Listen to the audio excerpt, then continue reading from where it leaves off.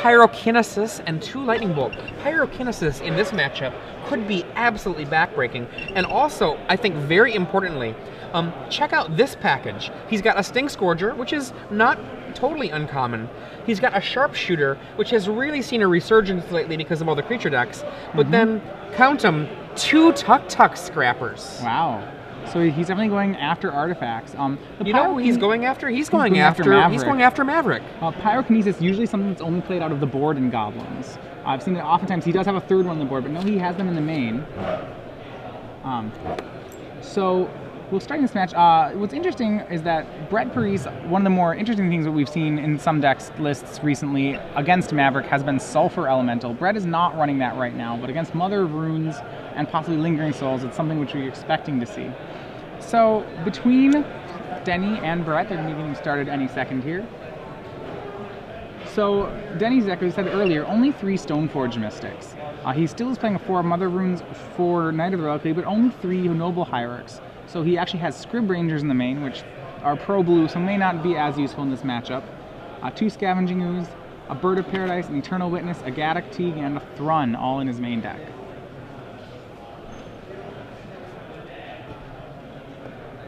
And 2 players.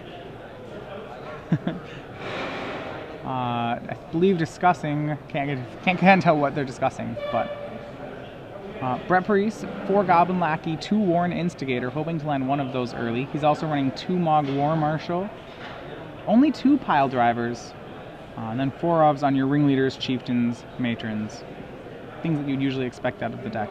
So turn 1 we see Jenny Chan leading on Noble Hierarch, which Goblins player, off mountain, probably playing a Goblin, and he does have his Lackey, so Denny hopefully having a 2-drop, which we should expect him to have, to be able to stop the Lackey from unleashing a horde of Goblins. Now, both players now knowing the matchup. Both are 3-0 here at Star City, Sacramento. This is the 4th round of the Legacy Open.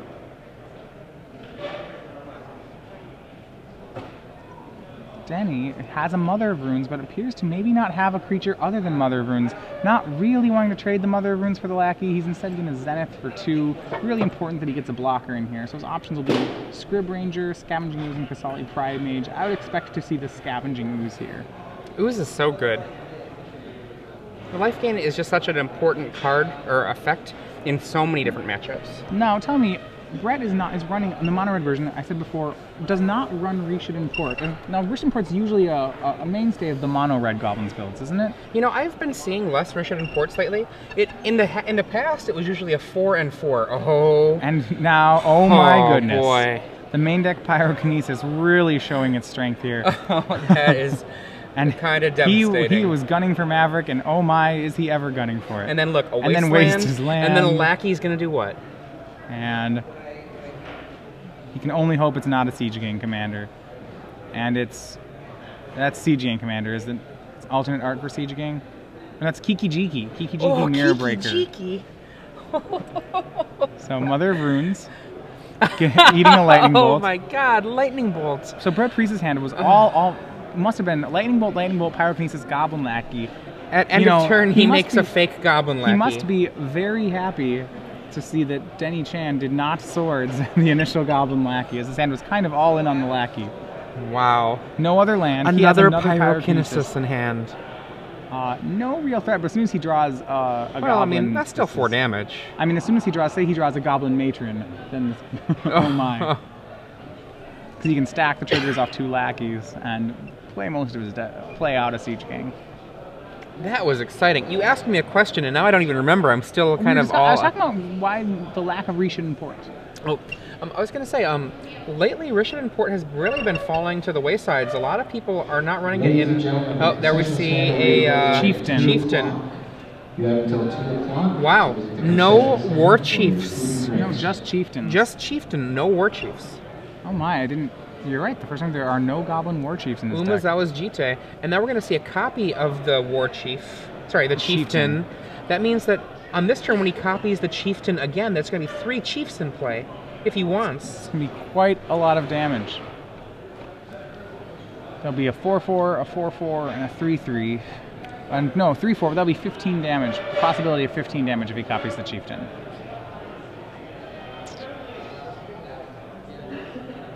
Is that a Wasteland in hand, too? No, I believe, no, there's one in the yard. Did he draw one? I think he might have drawn one. I'm not sure.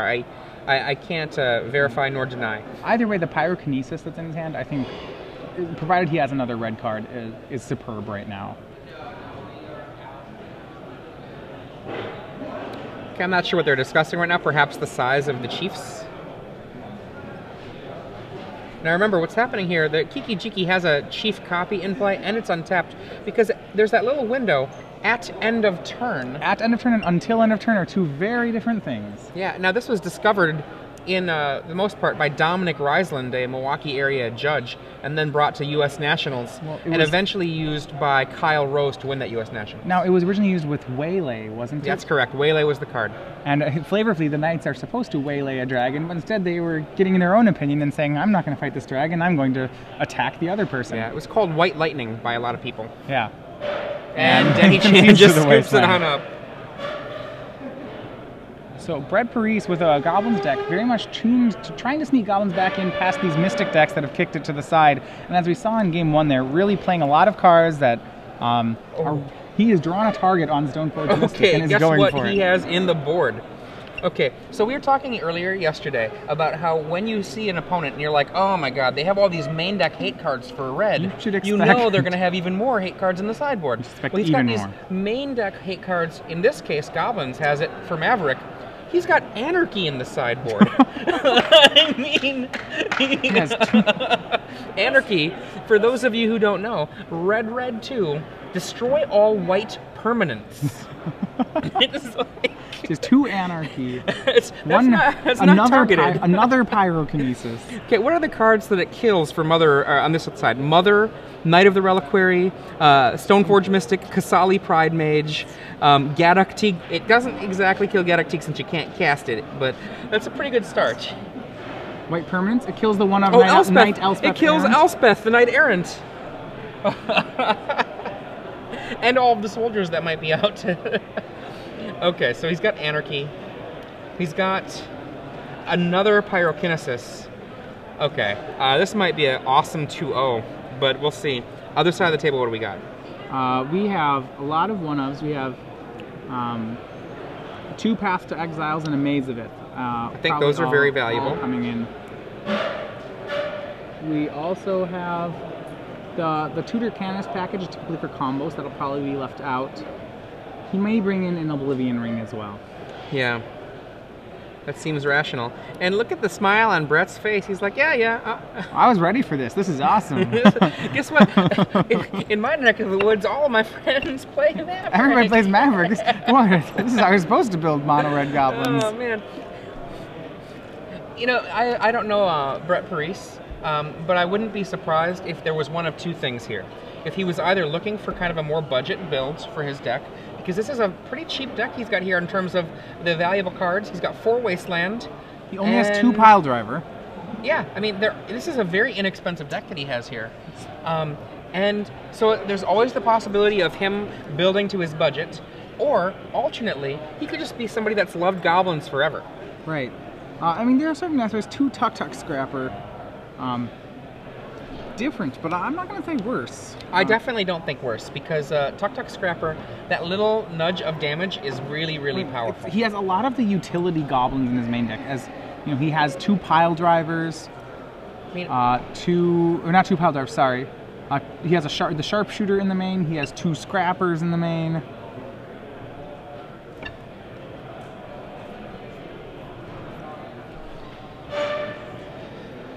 I like the look of this deck, honestly.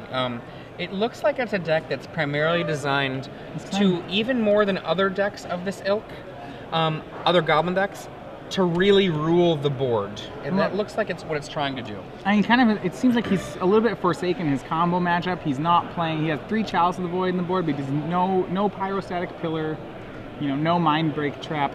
I think he's really hoping just to beat up on aggro. I mean, essentially, his answer to combo is Chalice of the Void. Chalice and crossed fingers. Yeah, Chalice and crossed fingers. Hope this Chalice does it. Honestly, crossing your fingers can sometimes be, in Legacy, one of the best choices, because you simply cannot beat everything. And one of the things is that one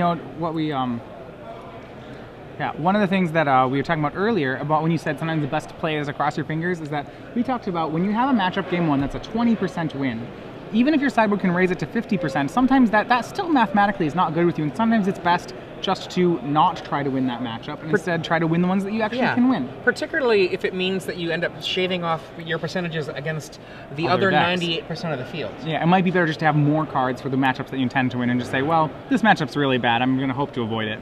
Turn 1, Green Sun Zenith from Denny Chan to get a Dryad Arbor. We actually see a lot of decks in Legacy do that, forsaking their combo matchups.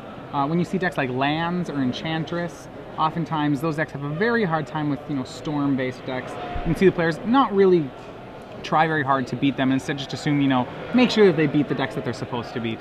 Aether Vial. Aether Vial fast here, but because he's not running...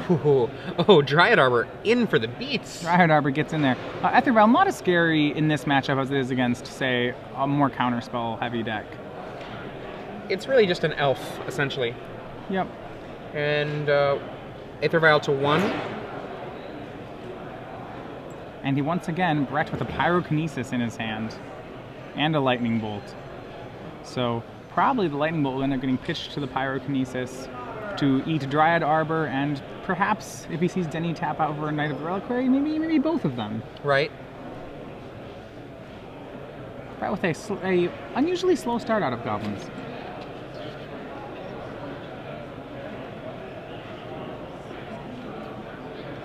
He's going to Lightning Bolt the Dryad Arbor. So he has other plans for the Pyrokinesis. B.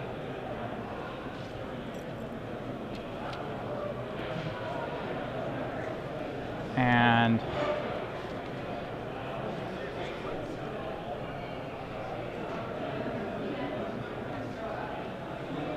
no other plays right now.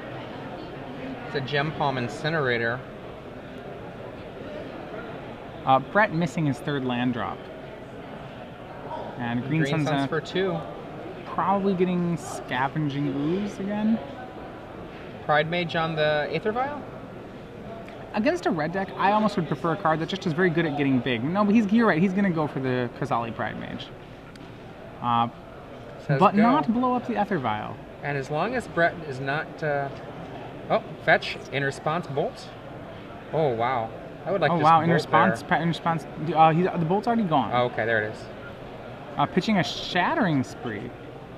An interesting sideboard choice for Brett to board back in. His opponent only has 3 pieces of equipment, so I'm not sure about the boarding in of Shattering Spree. That seems a little overly ambitious. The less goblins you have, the less good your goblin linear cards are. As it turns out, it's just fine here, in that, well... We're going to see a Matron? It was a red card. Yeah, Matron out. So, as a note, Denny may have wanted to, if he had every intention of blowing up the Aether Vial right away... Oh my gosh, is that a Warren Instigator? That is a Warren Instigator. Oh. It seems like Denny would have wanted to have cracked his fetch land before casting his Green Sun Zenith in these instance that Brett had some sort of removal spell for the Pride Mage. Yes.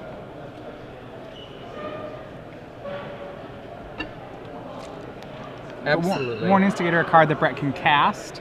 We also see in his hand... Now, he could have done some nifty end-step shenanigans, because we also see in Brett's hand that there's a Goblin Chieftain. So he may next turn giving everything haste. Swords will take care of that. Gain 1 life, Brett. Well, Instigator actually, for the most part, not as scary of a card anymore. The Aether Vial will achieve most of the things that the Instigator would try to. I'm thinking it's more the damage. I mean, that's a very legitimate concern. With a Matron, it's a 4 power. Or with a Chieftain, it's a 4 power. 2+2. Double strikeys.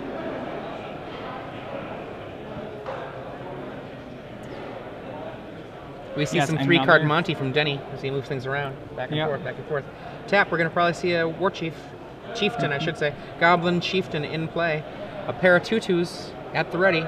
That's during his upkeep, Chieftain. Interesting. Oh, hang on a second. They go to attack. Swords. No, that guy's getting swords.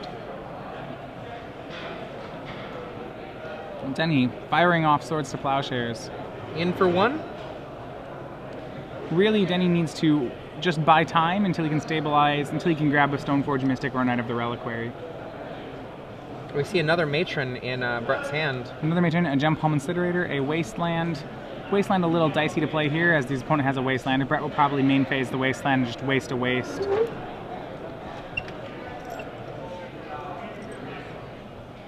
Or he'll just, or he'll cast a spell and be content getting Wastelanded. Another Matron. That's 2 Matrons now. The second Matron, it looks like it's going to be tutoring up. It could be another Chieftain, it could be a Ringleader. There's the Ringleader.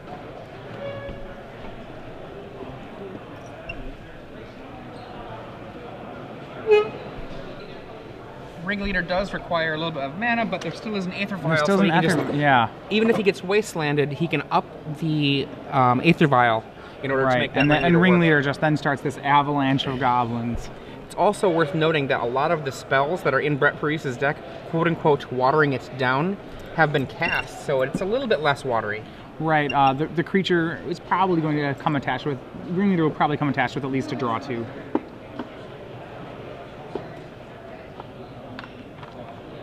And there is, Denny appears to have drawn a Stoneforge Mystic, which is a very big game here. He is playing Sword of Fire and Ice, which is his likely target, and Brett has pitched a Shattering Spree, so Sword of Fire and Ice could, which is what he's getting, very strong right now, and he's going to waste the Wasteland off. He's going to cast it. Now, with the cast there, I don't know if I would cast it in that position, because he's already seen a Shattering Spree out of Brett Parise. He might be seeing more Shattering Sprees, and I think getting that hit in with it is very important. We go up to 4. Tap. What we'll almost certainly see here is Sharpshooter and a War Chief. Sorry, a Chieftain. Remember that Brett has a Gem Palm Incinerator in hand, which will almost certainly get cast on the Stoneforge Mystic. The cycling of that Gem Palm Incinerator is just such a beating, too. Yes, and he's not going to waste time. Doesn't want anything happening in response. Which is also effectively a Stone Rain due to Gaia's Cradle. This is true. He draws another Gem Palm Incinerator off the Incinerator. In for 4. Goblins doing what Goblins does best. Actually, I find it one of my favorite things about Legacy is that one of the best card advantage aggro decks is a mono red deck. Let me change your statement. One of the best card advantage decks. Yeah, some of the most raw card. Yeah, mono red Goblins has some of the best card advantage in the format. Yeah, you don't even have to be limiting. You're right. I don't have to say aggro. It has some of the best card advantage in the format, and it's red. You know, a color typically known for overwhelming its opponents with card advantage. That's what I like to do with my red decks. If he has that land, he can cast a Chieftain. He can Aether Vial in a Siege Gang commander, and he can attack for approximately $1 billion. I think it's actually $1.3 billion if you do the math. We have a small earthquake. Oh. Siege Gang Commander. Siege Gang Commander with 3 friends. 3 friends. So 1, 2, 3, 4, 5 1/1s and 2 2/2s. I remember Denny has already used a number of Swords to Plowshares. He could well have another one. There's 3 of the Star City Games Goblin tokens. So we have 5, 7, 8, 9. Chieftain. And there's we go. another one. Wrong pile, but that's okay. It's still going to be 1, 2, 3, 4 damage. Denny was on the ready for that sort of thing. Now, if Denny happens to have a Scrib Ranger, and Denny has a path to exile for the nice. So much removal, but Any even Scrib Ranger, so, Scrib Ranger. This is where the real card advantage comes into play. Okay, no Scrib Ranger at the end of the turn. I was going to say we could have an equipped sword vigilant guy coming in. Knight of the Reliquary equipped.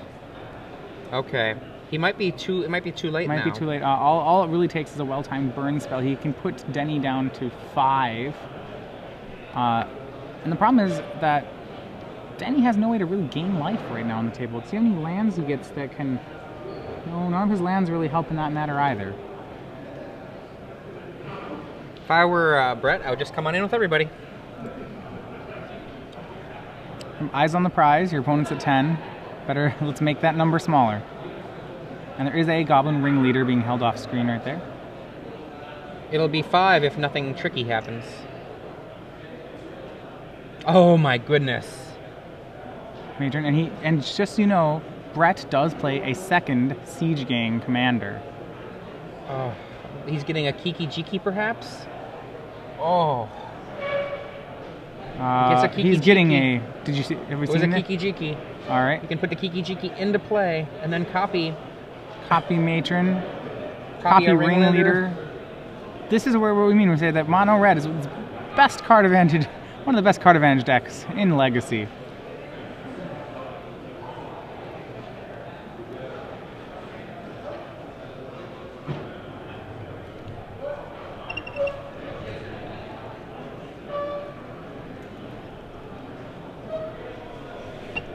And here comes,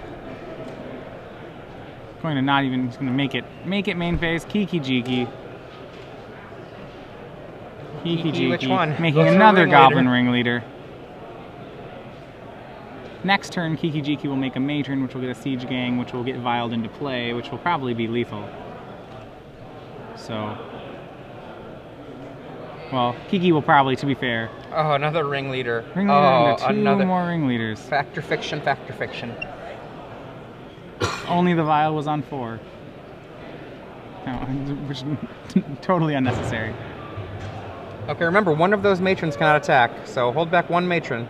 Okay, there it is. Yep. There's the one. Block, take 5, go to 5. Now, Go to 3. There's a 2/2 ringleader token. oh, are there? I didn't even see the little dice. The copied ringleader. It's Oh, yeah, a that's little right, green that's bead right. at the bottom of your screen. So Denny now at 3. Now, Denny needs something awesome. He's going to have to attack regardless, I think, just to kill the Kiki Jiki. I'm not sure Denny has anything awesome enough in his deck to not take 3 from this army. He has no sweepers. He has to attack. Deal the damage, draw a card, kill the Kiki Jiki. And that's not going to be enough. He gets to draw a card. He can find something awesome. If he found a Scrib Ranger, he could get a untap the Knight of the Reliquary, get a Mazavith. We're getting closer. I don't think so. I think we're still dead. I'm trying. I think we're still dead. He could get a Scavenging Ooze and gain some life. And that's not there. Brett Parise with Mono Red Goblins takes down his targeted foe. He takes down Denny Chan playing Maverick 2 games to 0.